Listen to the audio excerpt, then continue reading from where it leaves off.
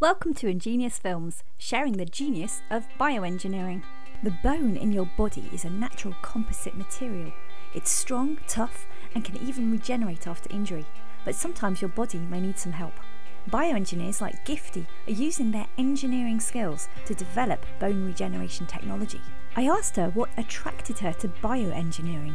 When I was in school, I really enjoyed physics and I enjoyed maths, but I liked biology, but not that much. And so I felt I really want to do something that has a lot of maths and that has a lot of physics. And I felt engineering was the way to go. And with biomedical engineering, it gave me the opportunity to add a bit of biology, but also know the engineering. And so for me, that was the best fit.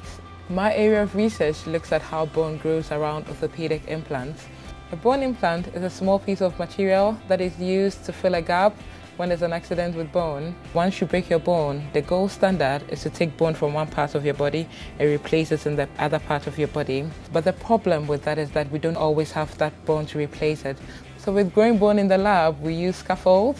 So scaffolds are temporary supports on which we grow the cells. Bone is a composite material in that it's made up of two or more different substances. So we have our protein side and we have our mineral side. So the protein side is mostly collagen and then the mineral side is mostly hydroxyapatite. So with my research in trying to replace bone, I use polymer to replace my collagen side of using polyurethane, and then I use hydroxyapatite, which is a ceramic-based product, to replace the mineral phase of bone. So we combine these two materials into a solution and then we cast it with salts, the normal salts that we have at home. So we cast it, we leave it to settle for a while, and then we wash away the salts because the salts is able to dissolve in water. So the area that was initially occupied by the salts will now become porous.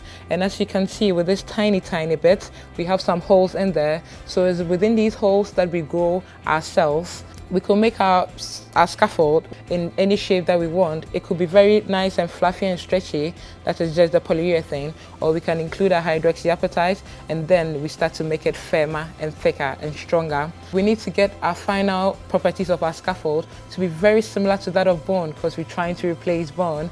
So we look at different ways that we can end up with something that looks really close to bone. So we can put our bone cells in there, get the cells to make their matrix, and finally put the implants in to see what happens between the implants and the bone we have made in the lab. What I like most about engineering is the fact that you can take the understanding you have from science and then use that to solve a real-life problem. So you're applying your understanding of science to solve the problems, everyday problems. It's what fascinates me about engineering.